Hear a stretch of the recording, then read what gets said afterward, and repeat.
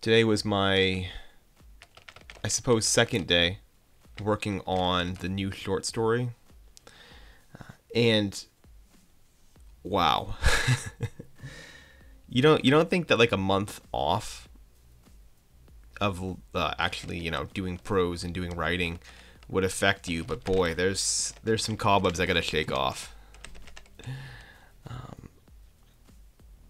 And today, especially, I learned a really, really big lesson, which was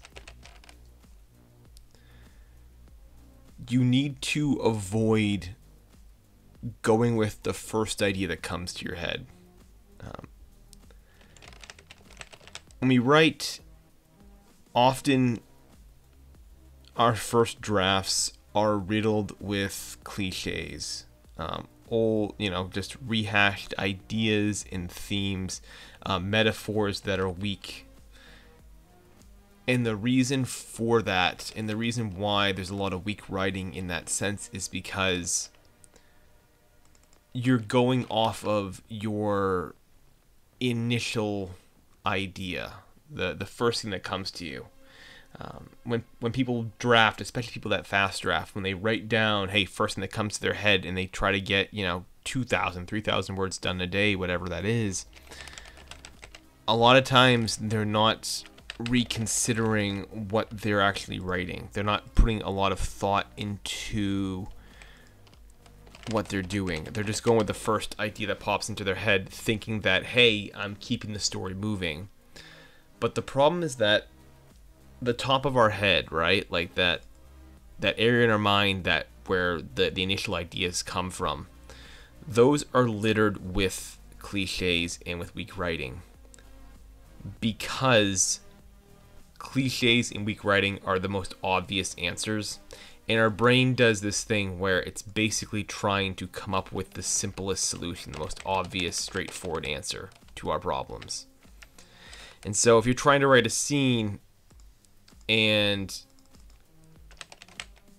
you're setting it maybe in a different, in a certain location, or the topic of the conversation is some sort of minutia, or you have this scene in your mind of these characters having a conversation, I'm betting that they're probably less original than what you might think, bordering on cliche at certain times.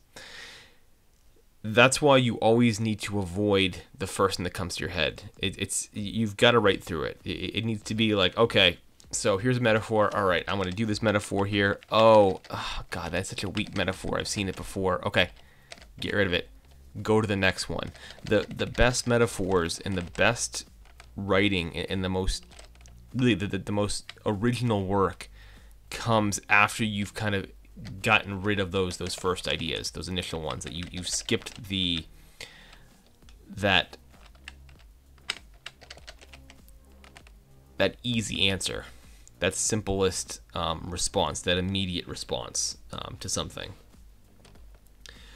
And man, I have all day today. That was what I was working on. I was trying to set the scene of two teenagers having a conversation, and boy, that was rough. That was a pain.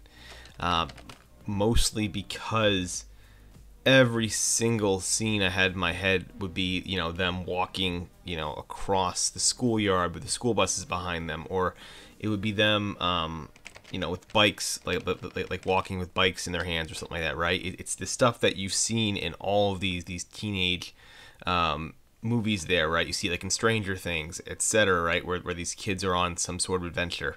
And so I've had to really flush through those and get through those initial ideas to start finding more original settings for the characters, original conversations, original actions that they can do that is not them pushing a bicycle, playing basketball, them whatever, what have you, right?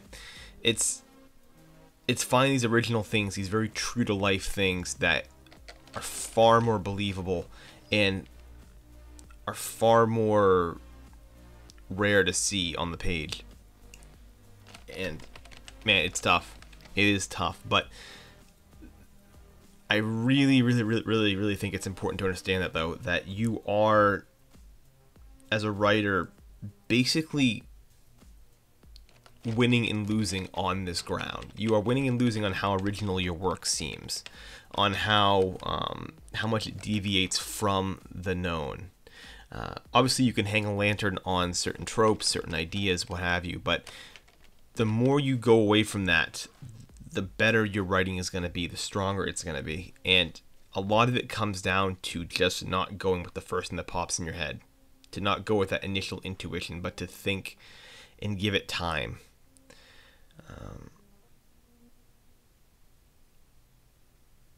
And so, if you're kind of in the same process, if you are going through this as well, I would encourage you to really re-examine your work and see how many scenes you've written where you've seen it before, where you've seen this kind of thing before. How many metaphors have you written that we've heard before, that are perhaps cliche, that are not original to the character?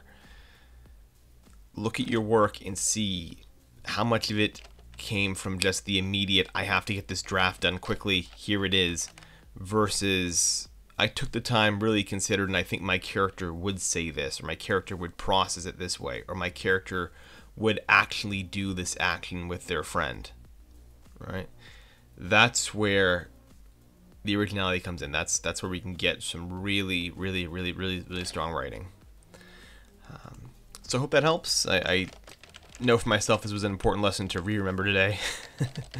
And so with that, I'll sign off here, and I will see you all tomorrow.